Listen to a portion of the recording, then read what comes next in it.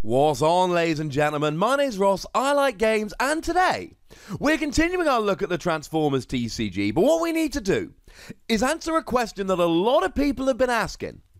How do you build a deck? How do you actually go about building a deck for the Transformers trading card game? And I thought, you know what? I've done a ridiculous amount of research into the game, and I kind of know my stuff at this point, so I thought, you know what? I think I should be the kind of person to bring this video. Plus, I have made a how to play video, and that's pretty good, but I think this is the logical extension. One thing to point out at the beginning here, there's no perfect way to build a deck. It's going to depend on what you're doing, which characters you're playing, etc. So do please bear in mind that decks will be radically different depending on what deck they are. This is intended to be a general guide to help you get started. So first things first, you need to pick your characters. You've got characters, they're the big cards. You've got battle cards, they're the little cards. You don't start with battle cards, you start with character cards. And you can have character cards as many as you like or as few as you like, up to a maximum cost of 25 stars. So if we have a quick look at Nemesis Prime here, we can see that actually this is a very expensive card. It actually costs 12 stars, which is pretty much half of your deck. If you compare that to something like RC, for instance, which is one of the cheapest cards, that only costs 5 stars. Now, in the future, it will be possible, we would assume, to have a 5 Transformer deck. As it is at the moment, there are only 3 Transformers that have a cost of 5, so you cannot make a deck with 5 characters, it's 2 to 4. Now, in terms of which characters you're allowed, there are only 2 restrictions. Maximum cost of 25, like I've said, and you cannot have 2 of the same card. Now, there are 3 Bumblebee cards, and what's awesome is they all actually add up to 25, so you could play an all Bumblebee deck. But you could not have more than 1 Bumblebee Legendary Warrior, more than 1 Bumblebee Courageous Scout. You can have as many Bumblebee as you like, as long as they are different Bumblebee. So in terms of the characters here, we're looking for synergy. Now, this could be in terms of skill. So if we look at something like Nemesis Prime, that's got a really nice skill. When you shuffle your scrap pile into your deck, you put a card under him and he gets +3 attack. Essentially, when you run out of battle cards, you shuffle your scrap pile and it becomes your deck. So if you're building a Nemesis Prime deck, you want to run out of your deck as fast as you can. So a skill like Autobot Cosmos, when you flip to this mode, scrap your hand and draw that many cards, that is going to help you draw through your deck really fast. So you've got a card that wants to draw through your deck really fast, and a card that lets you draw through your deck really fast. Or we've got a character like Decepticon Shockwave, which puts 1 damage counter on one of your Transformers every time you scrap a card from your hand. So what you can do here is play Inferno Fearless Firefighter, which makes your opponent pick up all of their upgrades and put them into their hand, and then you combine that with Security Checkpoint, which makes them discard all of the upgrades in their hand. Basically, you make them pick it up with Inferno Fearless Firefighter, make them discard them with Security Checkpoint, and Decepticon Shockwave then does a bunch of damage. But you could also make a deck that is themed around particular types of Transformer. So you could build a Dinobots deck, and generally people tend to go Grimlock, Sludge, and Snarl. Or you could build an Insecticon deck. People generally go Barrage, Chop Chop, Scrapnel, and Ransack. Or you could build a Cars deck. My personal favourite here is Prowl, Bumblebee Legendary Warrior, and Mirage, although there is a lot more leeway here. Dinobots and Insecticons, people think they found the best ones. Cars, there is a lot more leeway in terms of what you actually use. But once again, we're looking for synergy. So if we take Dino Chomp is a great card, which only works for Dinobots. What you do is you scrap your hand and one of your Dinobots gets bold 5 until the end of the turn. That is, you flip 5 more cards when attacking. If you're unsure of the rules of the game, I popped a link in the description. Do please check out my video on how to play, which should help you out quite nicely. But then you have 0 cards in hand, and that's a little bit awkward. So what you do here is you use Dinobot Snarl, and Dinobot Snarl has a great little skill whereby if you flip it over into alt mode and you've got no cards in hand, you draw 2 cards. A lot of these, like Dinobots, are designed to be played together. So what you want is a group of characters that either work well together despite having no connection, or are themed, because as we're going to see in a minute, battle cards often fit with these themes. Now, I mentioned about the Bumblebee deck earlier, but honestly, there's no obvious synergy with a Bumblebee deck. I don't think they're the best free cards. Whereas if we look at something like Prowl, Prowl has a really nice skill that I think an awful lot of people are going to want to use an awful lot of the time, giving your cards bold 2 when you flip to this mode. Or if you're in bot mode, Prowl has a similarly good skill, whereby if one of your cards gets KO'd, you can heal free from one of your other characters. So essentially, Prowl has to work in a Cars deck. And Prowl has a better skill for Cars generally than any of the Bumblebee do, so even though you can play an all Bumblebee deck, I'm not sure you'd want to. Once you've got your characters, you need to make a deck of 40 plus battle cards. And the theory here is very simple. You want to try and make sure that you fit the theme of your deck. Now, we have upgrades and we have actions. You can play 1 upgrade and 1 action per turn, so a general starting point is that you want to play 20 actions and 20 upgrades, because an even amount means you should be able to play an action and an upgrade every turn. But then we look at things like Megatron Living Weapon, which can essentially have 3 weapons rather than a weapon, an armor, and a utility. Generally, you can have 1 of each of the 3 types of upgrades on your Transformer.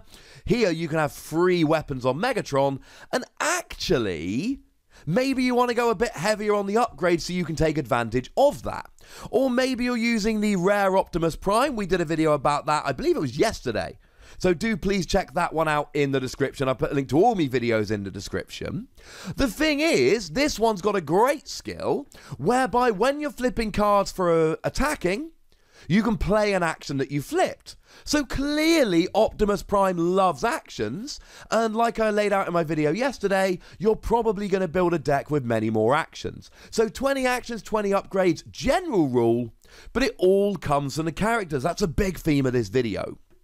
So if we go back to Nemesis, Nemesis wants to roll through your deck very, very, very, very quickly.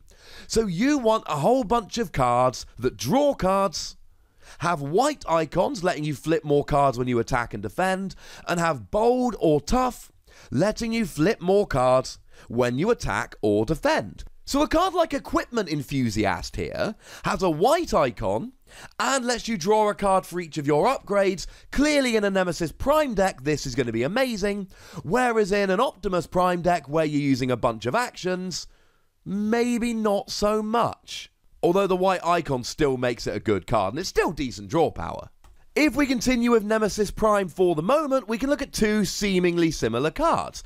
Supercharge gives one of your characters bold free until the end of the turn, whereas Leap into Battle gives you +3 attack.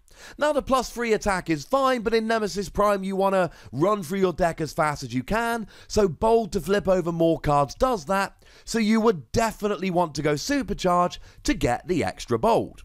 Shockwave, we talked about making your opponent discard cards from their hand, so what you really want to do here is focus on cards like Security Checkpoint that make them discard cards from their hand. Or maybe you want to go and play System Reboot, which makes both players discard their hand and draw 4 cards. Now, if you're going for themed decks after a particular type of character, these all actually have cards which are very specific to them.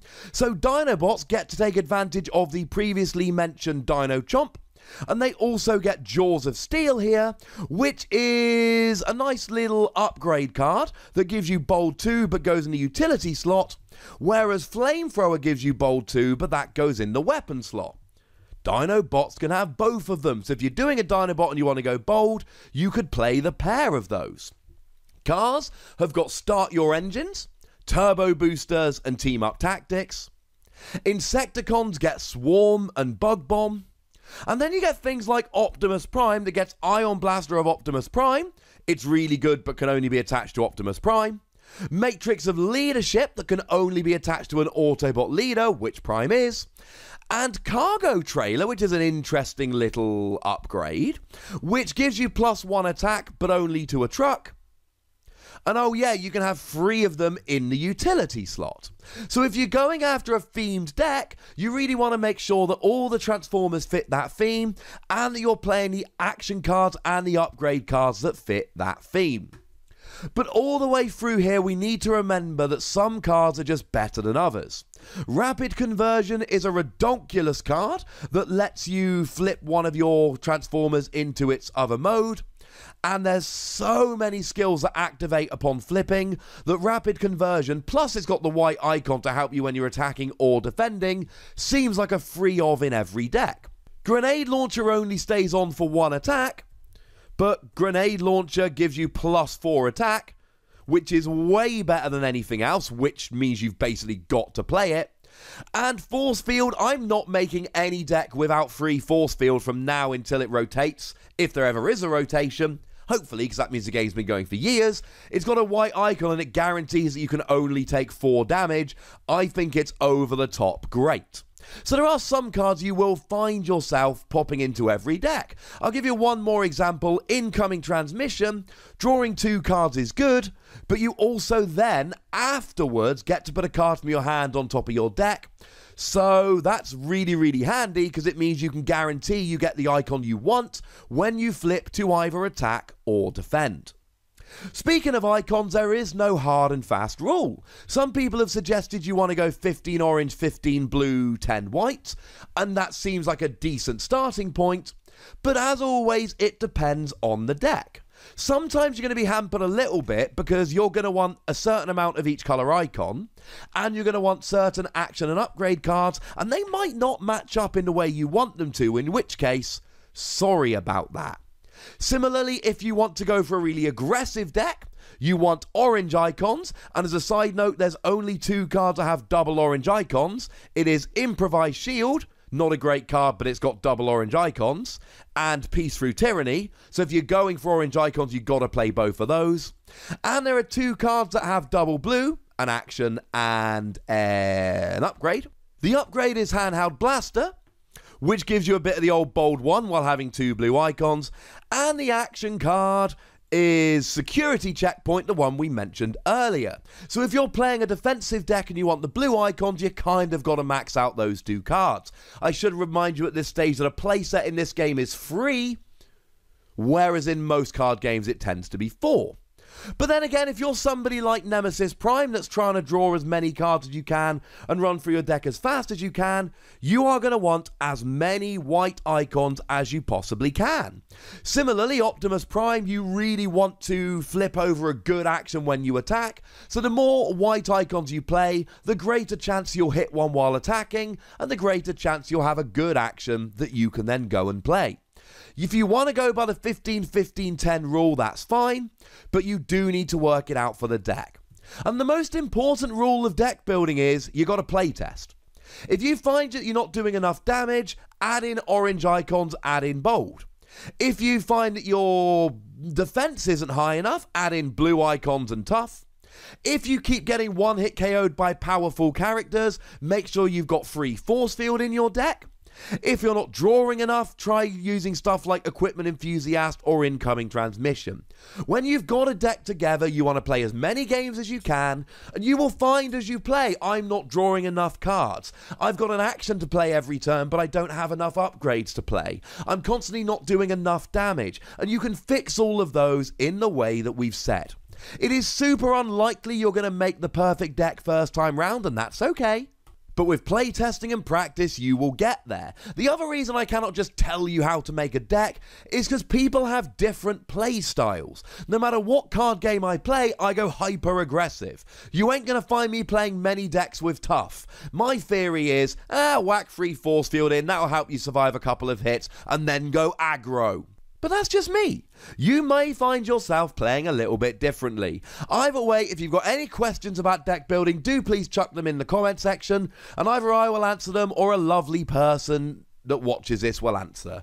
And if you think you're pretty good at this now, do please check the comments, see if you can answer some of the lovely questions down there. Otherwise, make sure you like this video, subscribe to this channel for more Transformers and other content coming soon, and do make sure you're following on Twitter at the Wossy, where I'm going to be rambling. But by far the most important thing, as always, is to look after yourselves until next time. Thank you very much for watching. My name's Ross, and you've been watching Wossy Plays.